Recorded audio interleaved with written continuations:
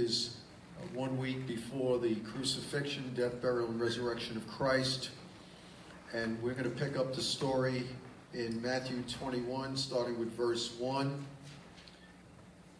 When they had approached Jerusalem and had come to Bethphage at the Mount of Olives, then Jesus sent 2 disciples, saying to them, "Go into the village opposite you, and immediately you will find a donkey tied there and a colt, which is a baby donkey, with her.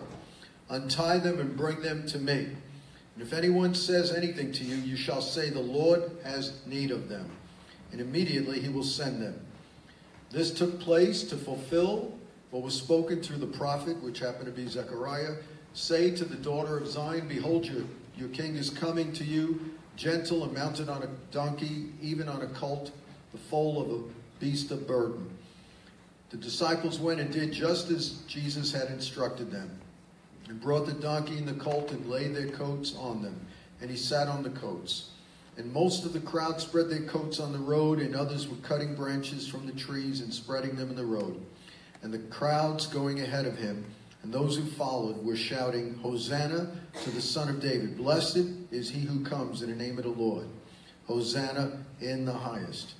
And when they had entered Jerusalem, all the city was stirred, and said, "Who is this?" And the crowds were saying, "This is the prophet from Nazareth in Galilee." And Jesus entered the temple and drove out all those who were buying and selling in the temple. And he overturned the tables of the money changers and the seats of those who were selling doves. And he said to them, "It is written, 'My house shall be called a house of prayer,' but you are making it a den of robbers." And the blind and the lame came to him in the temple, and he healed them. And when the chief priests and the scribes saw the wonderful things that he had done, and the children who were shouting in the temple, "Hosanna to the highest, Hosanna to the Son of David," they became indignant. And they said to him, "Do you hear what these children are saying?" And Jesus said to them, "Yes, have you never read, out of the mouth of infants and nursing babes, you have prepared for yourself praise?" And he left them and went out of the city to Bethany, and spent the night there. Now in the morning, when he was returning to the city, he became hungry. And seeing a lone fig tree by the road, he came to it and found nothing on it except leaves. And he said to it, "No longer shall there ever be any fruit from you." And at once the fig tree withered. Seeing this, the disciples were amazed and asked, "What, or why, or how did the fig tree wither all at once?" Depends on what translation you have. How, why, what? Now, when we go back to chapter 21, verse 1, he told his disciples, "Go into the village opposite you, and you will find a donkey tied there and a colt. Untie them, bring them to me. If anyone says anything to you, you shall say, 'The Lord has need of them.'" Someone say, "The Lord has need of them." The Lord has need of them. What you're going to find throughout this story is the focus was on the Lordship of the Lord Jesus Christ.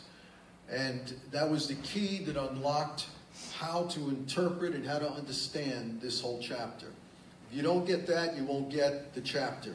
And also you're going to find that this is connected to the God of the Old Testament and the Lordship that was shown there. Again, we'll get to that as we unpack this. And so here we see he tells them to say, "The Lord has need of it." So right there, he was implying he is the Lord over the donkey, the colt, and, of course, the Lord over this man's possessions.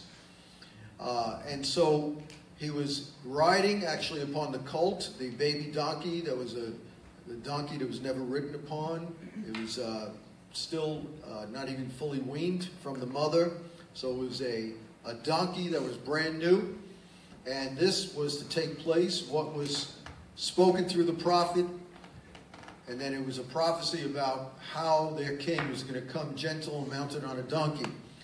So Jesus was fulfilling the scriptures of the prophets, the messianic scriptures, that is to say, the scriptures that pointed to him being the Messiah. And we see here that everything that was done according to the plan of God. Very, very amazing how Jesus is able to walk in these prophecies. He couldn't make it happen, it just happened because it was true. It was from God. It was prophesied in the past that the real Messiah was going to do this. And it's interesting how he didn't come riding on a horse. If he came riding on a horse, then he would have been coming as a warrior king to bring Israel back on top of the empires of the world. And so he did not come to subsume the political empires of the world. He didn't come to bring Israel as the praise of the earth. He didn't come to make Israel the capital of the world at that time. If he was doing that, he would have came riding a horse. That's how kings would come in, as the warrior king, as I say. So the fact that he came on a donkey showed that he was coming as a humble king, and we found out later on by implication he had to die, he had to humiliate himself, become of no reputation, so that he could save humanity before he could rule humanity. You hear what I'm saying? Now, he already was Lord and was the ruler of humanity, but what we're talking about is to not only rule us, but to save us so that we can co-reign, so that we can fellowship and be a part of that. And so he had to humble himself and allow himself to die in order for us to rule with him. He didn't have to die to be Lord. He had to die so we could be part of his lordship. Do you understand that? To fellowship with him and co-reign with him, as it tells us in Romans 8. And so he came as a humble king. He came as a king meant to die. He came as a king who did not want to bring political power right away. He came as a king who knew how to space his time. Do you know there's a timing for everything? There's a time to be in war, but there's a time to be in peace. There's a time to just let God do what he has to do when he gives you a prophetic word. And there's a time to, hey, you got to do something else here to make something happen. And so Jesus understood the times and the seasons, even though the prophets didn't even understand what they were prophesying about. Half of the Jews or more thought that the Messiah was going to come as a conquering king right away. Some of them thought there was a prophet and a Messiah. Some thought there was a king, a Messiah, and a prophet. So it was very unclear. But as we read the scriptures, we find out that Jesus was not only the Messiah, but he came as the prophet that Deuteronomy 18 talks about. Moses said, a prophet is going to rise like me. Whoever doesn't listen to his words will be cut off from amongst his people. That's verse 15. And so they were looking for maybe 2 or 3. I don't know how many knew it was going to be one. It was very unclear. But here we see in this chapter and in this day that he was prophet, priest, king, Messiah, everything. Actually, throughout the week we found that he was priest, he was the sacrificial lamb, he was everything. It was amazing. And so the disciples went and did as Jesus instructed them, brought the donkey, the colt, laid their coats on them. He sat on the coats. Now, most of the crowd spread their coats in the road, and others were cutting branches from the trees and spreading them in the road. Now, why was this done? This was not done uniquely for Jesus. It was a custom that when a conquering king came into a city, many people would take their cloaks off, basically your identity, who you are, that's what that represented, lay it down to show you're submitted to this king. Same thing with the branches. And the fact that they did this for Jesus, but he was not the Caesar. He was not even a political ruler in Israel. The fact that they did this, even though he held no earthly office. Now think of it. They honored him as a king, even though he held no official office.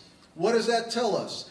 That tells us that God inspired them to do this, showing that his kingdom is not of this world. That his kingdom transcends every earthly kingdom. That his kingdom is not of the world, but it's over the world. That his kingdom doesn't depend on the rule of Rome, doesn't depend on the rule of a Caesar, doesn't depend on the rule of a Donald Trump or a governor or a mayor, doesn't even depend on whether you believe in him or not. That's right. His kingdom transcends every kingdom, every village, every hamlet, every nook, every cranny. He is Lord of all. And so what this is telling us is that they were recognizing his lordship even though it did not comport with a political system or a worldly construct. In other words, he was Lord even though it didn't fit what they were used to, the patterns they were used to. So he was the Lord. He was the king, is the king, over a kingdom, now listen to this, that is over Rome, over Israel in those days, over the United States, over Russia, over China, over North Korea. His kingdom is over every kingdom. Yes. So this is not just about church on Sunday. It's not about just having a religious gathering and we worship God and God's involved in our life on Sunday, but he's insignificant on Monday. What this is telling us, by implication and by understanding the scriptures of the prophets, is that he is over every political system. Do you know how countercultural that act was? To do that for somebody who didn't have a political office? I don't know. Are you catching this today? So, and then it says, they shouted, Hosanna. That means save us or deliver us to the Son of David. The fact that they called him the Son of David alluded to Micah chapter 5 verse 2 where it says that the king was going to come out of Bethlehem, out of the offspring of David. There are other scriptures that show that. Hosanna, save us, deliver us. Blessed is he who comes in the name of the Lord. Again, we see the word Lord, the name of the Lord. Wow. What does that mean? He came in the name of the Lord. Did that mean he came in the name of God the Father? Or did that mean he came in his own name? You see, if you look at Psalm 18, this is part of a pattern of praise that they would normally sing during this time of year. It's from Psalm 118. I forgot exactly the verses. But this was done to show adoration towards God the Maker. I believe that he came in the name of the Lord, meaning he came representing himself.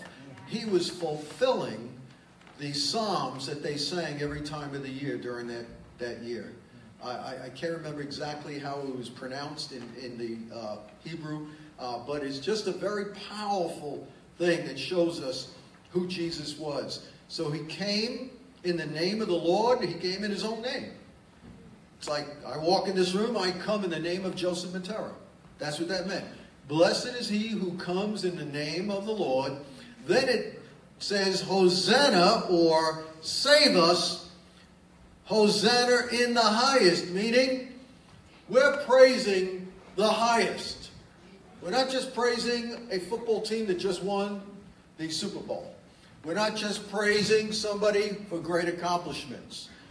It says Hosanna in the highest, meaning there can be no higher praise that can be given, meaning there could be no higher attribute shown, meaning there could be no higher God, there could be no higher entity, no higher office, no higher king, no higher Lord. Meaning what they were doing was they were saying that Jesus is the greatest, Jesus is the most important, Jesus is the most amazing person they had ever met or ever will meet. At that time they were saying, my praise goes to Jesus. But not just praise. We praise a lot of people. But it's Hosanna in the highest, meaning I don't have any other God before him. I don't have any dreams without him. I don't have anything that comes close to him. There's nothing in competition to him. It's Hosanna in the highest. Can someone say Hosanna in the highest? And we say in the highest because he deserves the highest praise. It's because he is Jehovah Sabaoth, the Lord of hosts. He is the most high God. Because in those days they believed in many gods. They were what's called a polytheistic, meaning many gods, polytheistic society. The Roman gods were millions. The Greek gods were millions. And during the Middle Eastern times they had many, many gods. But he was the highest. Again, pointing to Jesus. And when he had entered Jerusalem, all the city was stirred. How do you stir a city? When you get a whole group of people proclaiming, Hosanna in the highest. When people lift up Jesus as Lord, it's not just Jesus as healer. It's not just Jesus as one who loves me. It's not just Jesus as one who cares for me. It's all of that. But the most powerful release of praise and power that Satan fears, that stirs a city. I mean, this is heaven on earth. This is one place where God was giving us a foretaste of a heavenly Jerusalem, where a whole city was praising God. A whole city was laying down their identity. A whole city was laying down their life. A whole city, except for a few religious elites who objected to his taking their territory, taking their praise, taking their money, taking their power, taking their prestige away. Yes. Because if he was Lord, then what they stood for wasn't going to last. He was undoing an old system and bringing in a new. So this is what happens when everybody in unison begins to say, Hosanna in the highest, pointing to him as Lord. You stir a city. I don't mean just having a worship service. There's some people, they're just addicted to the presence of Jesus. Or they like the fact that Jesus makes them feel good when they come to church. I'm talking about you're laying your life down in that worship, and you're saying, it's not my will, it's your will be done. It's not my life, it's your life. My life is Christ. I'm laying it all down. You are God. You are the highest. You're more important than the New York Giants, than the New York Yankees, than my favorite soccer team, than all my money, all my possessions. You're more important than every ambition I have, every goal in life. You're even more important than me. That's right. That's it.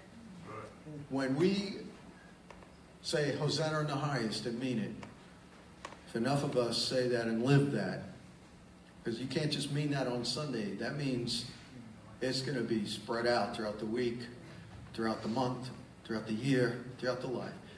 When we live that way, we turn a city upside down. That's what this is talking about. So the whole city was stirred. Wow. Saying, who is this? And the crowds were saying, this is the prophet Jesus. And then they identify him from Nazareth in Galilee. Now this is amazing.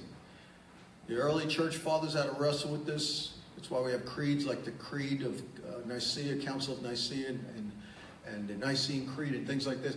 How in the world can we say Hosanna in the highest to somebody from Nazareth? I'm just trying to bring out all the colors of this text, the depth. Try to get you to understand the meaning of some of these incredible statements. It would be like saying, if Jesus was here today, if he didn't come 2,000 years ago, but he came today, it would be like saying, Jesus, the Most High, from Sunset Park. In other words, you hung out with him. He was a local carpenter. He might have even made your doghouse, or your chicken coop, or your bookcase. And he hung out, man. He's just like one of them. We knew his earthly father. Of course, it wasn't his real father. He was really his stepfather. We knew his mother. And, he's just one of the boys, hanging out. But, wait a minute. In the highest? Now that I think about it, I never heard him say any negative thing. I never heard him cuss. I never saw him slander anybody. I never saw him bully anybody. I saw him going out of his way all the time to help. I saw him as a servant. Matter of fact, I never saw any blemish on him. My God, this boy that I grew up with is the Messiah. That is one of the most amazing things to try to figure out. How could God be a man and walk among us and still save us and live a sinless life? Isn't that amazing? When you see those words, Jesus from Nazareth, that's loaded. That speaks of the deep mystery of how God wanted to communicate with us.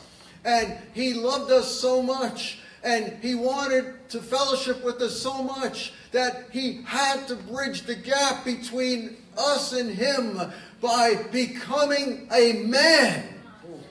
Jesus is the image of the invisible God. If you've seen Jesus, you've seen the Father. Jesus is the one that represents God to the exact detail. He is the exact representation of his being. It says in Hebrews chapter 1.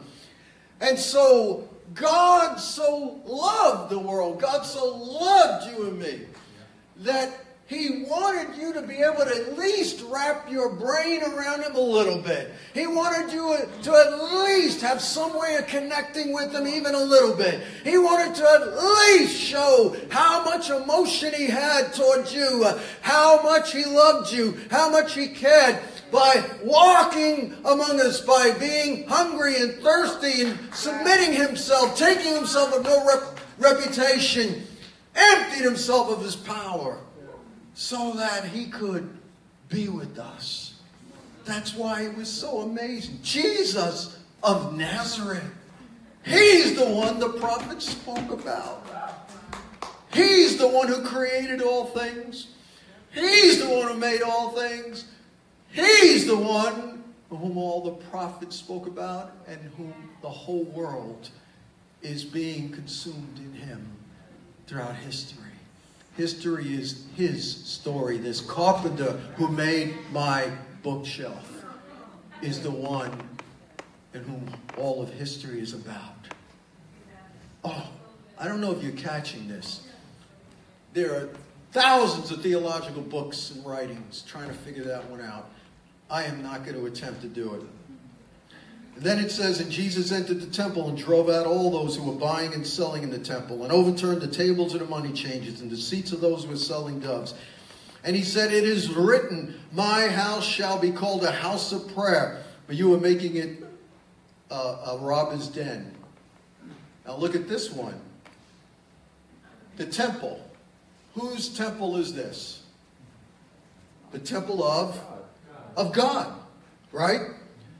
So this is the fulfillment of what Moses built, a tabernacle, a tent in the wilderness, and then Solomon built a temple. It was destroyed, then it was rebuilt by Herod, but it was God's temple where they had offerings and sacrifices, and in the most holy place God dwelt. It was God's temple. What did Jesus call it? He said, my house. Isn't that amazing? Wow. Another translation also says my Father's house. But as it says in John 5, if he called God his Father, he made himself equal with God, because if God is your Father and you're of the same essence, that means you're eternal like God. Very deep stuff. So he said, my Father's house, or my house, shall be called a house of prayer. You're making a robber's den. And why was that? Is because they were buying and selling in the temple. And basically what was going on started off okay. If you come from a long distance and you want to offer an animal sacrifice for Passover, you're not going to be traveling 3,000 miles with a goat. I mean, you could try it. We don't have airplanes in those days, obviously, and cars and all these storage trains. So you would have to carry that thing somehow. So to spare them, they would buy the animal in the temple area for money. So what was Jesus upset at? He wasn't upset at that. That makes plenty of sense. He was upset because this transaction became a system of merchandising, which then turned into commercialization, and it was taken from outside the temple to inside the temple courts. By essence, what was happening, they were changing it from a sacred place to an opportunist place, a place of opportunity to make money off of people's love of God. Whenever we try to commercialize the gospel, commercialize the church, whenever we take advantage of people's hunger for God and use their hunger as a way to extract money from them for our own personal gain, it gets God angry. And there's a lot that can be said about that, but I want to stay on point here. So they were commercializing his house.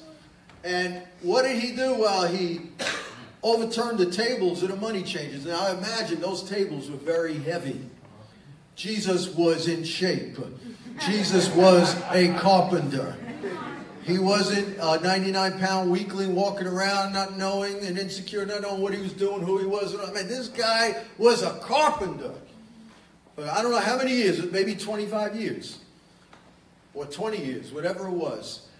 And he would overturn tables. And then in John, it says that he took out a scourge of cords. If you want to say what it is, it's a whip.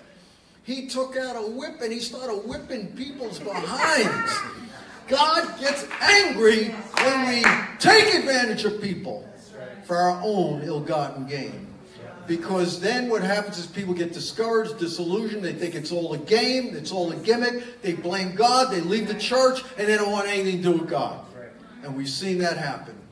So Jesus, he's a man's man. He just took care of business. He lifted a table, probably take 10 men to lift. He lifted it himself.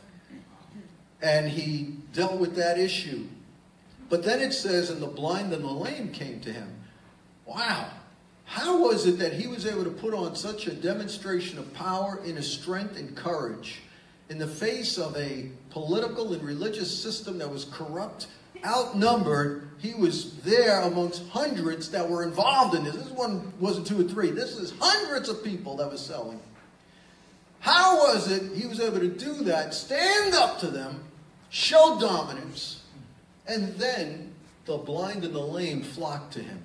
Now, in many Hebrew Jewish traditions, it was taught that the blind and the lame were not allowed in the temple. They had to stay in the outer courts. If that's the case, when Jesus was there, they felt comfortable. No matter what your challenges are. As strong as he is against those religious leaders, and he was strong. Why? Because they were hindering people like you and me from believing in God.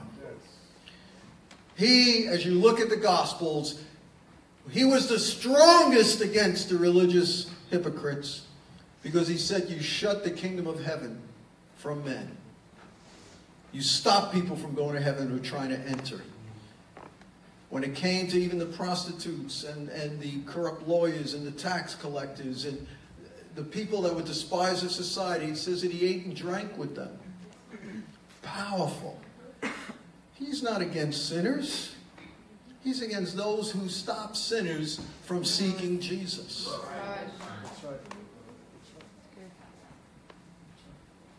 And so, in spite of putting on such a show of power and force, he did it in a way where he didn't lose his temper. He was managed somehow. He was able to do it in some kind of gentleness and humility in a way that even the blind and the lame would come to him.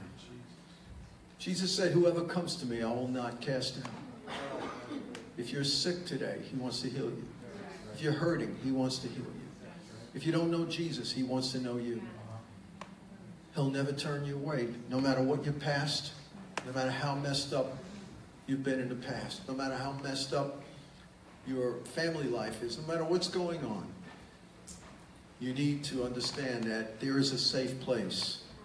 Someone say there is a safe place in Jesus. So when the scribes and the Pharisees saw the wonderful things he did, you would think they would say, praise God! The blind are getting healed, the lame are getting to walk and all that. No. They were upset. People don't care how much success you have if it impinges upon their own influence and their own territory. And so they were upset. And they said to him, do you hear what these people are saying, what these children are saying? When they said, glory to God, Hosanna to the Son of David.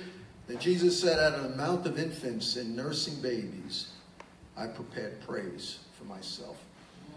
One of the greatest truths that Jesus is Lord is that you could have 1- and 2-year-old children filled with the Holy Ghost, praising God, knowing God. You could have the uneducated. You could have people that are challenged, if you know what I mean, in many ways. You could have people that are very simple, and yet Jesus can be Lord in their life. It's not just for the educated. It's not just for the religious. It's not just for the elite. It's not just for people who go through some kind of process of initiation and illumination like the Gnostics taught. It is for to such an extent that even John the Baptist leaped in his mother's womb when he heard the sound of Mary, because it had to do with Jesus. Everybody can be saved and know Jesus, no matter what their mental abilities. And that's what he was saying here. Out of the mouth of infants and nursing babies, you have ordained praise. That's deep. Try to preach on that. Nursing babies, not even toddlers, can praise God. Whew. I mean, I've got a sense of that with my own kids. Those who, been walking with God from the beginning, they don't even know when they were saved. They don't have a testimony. Well, I got saved when I was 10. Now, 2 of my kids, I won't mention who they are, but did have that experience. But 3 of them, they just always felt like they knew God. And that's very common. At some point, they just gave their life to Christ, but to them, it was just second knowledge. They just did it. And so, in another part of this, in the Luke narrative, Luke 19, Jesus told them, if these remain silent, the very stones will cry out. And he left them, he went out to Bethany, and then when he came back, that's when he cursed the fig tree dried up. Now, why am I bringing all of this out? Because if you examine this, it correlates, believe it or not, probably going to blow your mind. All of this correlates with Genesis chapter 1. You say, how in the world does this correlate with Genesis chapter 1? Genesis chapter 1, it says, in the beginning, God created the heavens and the earth. It tells us in John 1:3 that apart from him was nothing made that has been made. When you see all the entities that were worshiping him on Palm Sunday, you will see the stones. They represent what? The earth that was made. The earth. It says in the Psalms, the trees of the field clap their hands. Right. Then you see the fig tree dried up. That represents the plant kingdom. It's under his lordship. And then you see, when he took the donkey, he said, the Lord has need of it. That represented the animal kingdom. And then he made man on the 6th day, and all those people worshiping him represented humanity. What he was saying here, and this chapter was showing, is that he's Lord of all. He's not just Lord on Sunday. If you're into botany, you go to the botanical gardens, you see the glory of God. If you're into astronomy, the skies proclaim the work of his hands. Day after day, they pour forth speech. Night after night, they display knowledge. If you're into music, well, he is the one that after he created the heavens, it says in the book of Job, the stars rejoiced. They celebrated. My God, you can't get away from his creation no matter what you're called to do, no matter what your gifts and abilities, no matter who you are. You're supposed to submit your talents, your gifts, your finances, your life, your ambitions. What this is telling us on Palm Sunday is he is Lord of all, not just a 2-hour Sunday service.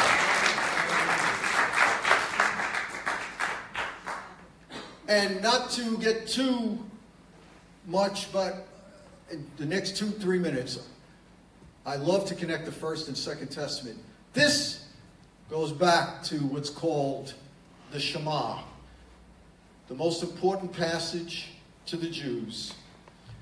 It's in Deuteronomy chapter 6. I want to show you the connection between what happened here. If you know a Jewish person, they'll understand what I'm saying. This is their most important passage. Hear, O Israel, the Lord our God, the Lord is one. God is mentioned in 3 forms, but it says he's one. Shows the triune God, the Trinity right there. And then it says, you shall love the Lord your God with all your heart, mind, soul, and strength. So what is our response to the Lordship of Christ as shown on Palm Sunday? The response is here. These words which I am commanding you today shall be on your heart. You shall teach them diligently to your sons and talk of them when you sit in your house. In other words, the Lordship of Christ has to first and foremost start in your house. You can't depend on the church to teach your children or to help your kids on Fridays. We want to help. But at the end of the day, if Jesus is Lord, the Lordship of Christ is going to be manifest in your house.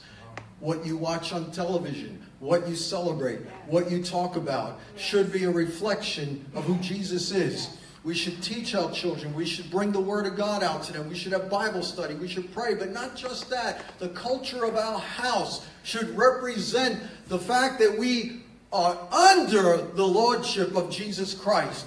So we should diligently teach our children. The other thing it says here is that when we walk by the way, and when we lie down and when we rise, we're supposed to bring the Lordship of Christ and talk about that. When we walk by the way, that means as we're just doing life.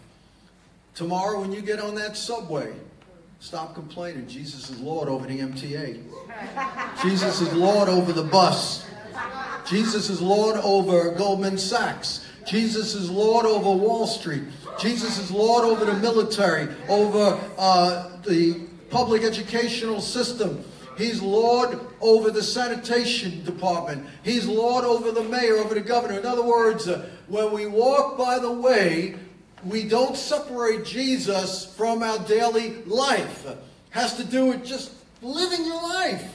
If Jesus is only Lord on Sunday, or if he is only Lord in the church, then quite frankly, he's not Lord at all. And then he says, you shall bind them as a sign in your hand, the frontlets on your forehead. You shall write them on the doorpost of your house and on your gates. I'm going to skip, and what is the warning out of this? Verse 13, you shall fear only the Lord your God. You shall respect him, worship him, and swear by his name. You shall not follow any other gods, any of the gods of the peoples who surround you. For the Lord your God in the midst of you is a jealous God, and he basically wants to be the only Lord. And so what is the application? We follow him in our house. We follow him outside in our vocations. Or we just go about our business. He's a Lord over the New York Yankees and New York Giants. He's a Lord over everything. But we also understand that we're not to follow the gods of the world. And one of the main competing things of the Lordship of Christ is the gods of this world. What is the gods of America? He said, don't follow, don't put the gods of the peoples around you before me. In other words, there are competing gods. I believe the God of the U.S. is consumerism, materialism, living for pleasure, the love of money. Sex is glorified. It's almost like sex has become one of the biggest, if not the biggest, god.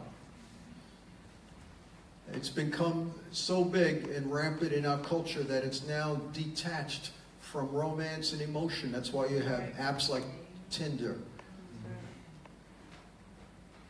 They just want to hook up and go on their way. Jesus is already Lord, but he wants to be Lord over your life today. And he will not tolerate other gods that compete with him. If he's not Lord over everything, he's not Lord at all. I want us to pray.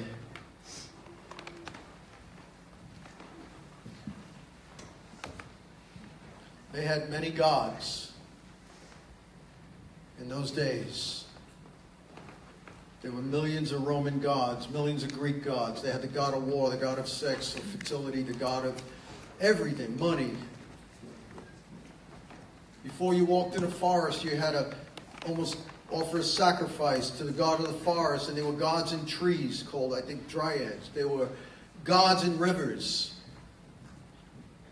That was so countercultural when God told them, "Hear, O Israel, the Lord our God is one." And then it said, "Don't have any gods before me." That means you didn't have to worship all these territorial gods, the gods of the hills, the gods of money, the gods of sex, the gods of rivers. There's only one God. Applying it to us today, there should be only one God. Someone say, one God. That means not just theologically, in our mind we know there's one God, but that means in our heart, our response is, we only have one God that we serve and worship. I want us to pray. We're going to receive our tithes and offerings. One of the ways we reflect who is God, who's the boss, is in our giving and what we give. And we really believe in this gospel of Jesus Christ, what this day represents. We want to support it so we can see more and more people come to know Christ and celebrate Jesus. So let's pray. Father, we thank you that, God, we can honor you with our giving, as it says in Proverbs 3. We can honor you, God, with that tenth and beyond. And Father, it's just a small thing we could do to show our love, show our worship, and we could give you that tenth. And we could see Jesus be exalted across the nations. Thank you, God, for this church, for this congregation, for this family of families, and their generosity, and their love for you, and their love for all the people in their communities and their families. Help us, oh God, to see your Lordship manifest in our homes, with our children, and our children's children. We'll have a generational blessing that will become a generational dynasty, that will become a family that will have such influence that will outlast anything we could ever imagine, way beyond our lifetime. Thank you that as we give, we are giving to a multi-generational church. And Lord, as you told me not long ago, even though we're 34 years old, we're still in our baby stages. The best is yet to come. We're going to be here until you come back bodily a second time. And so we're investing in the future, in our children's children and grandchildren and great-grandchildren and beyond. And those that are not yet in this church. In Jesus' name. You could give on the church app, Res of New York. God bless you if you're giving. I've already given on the app.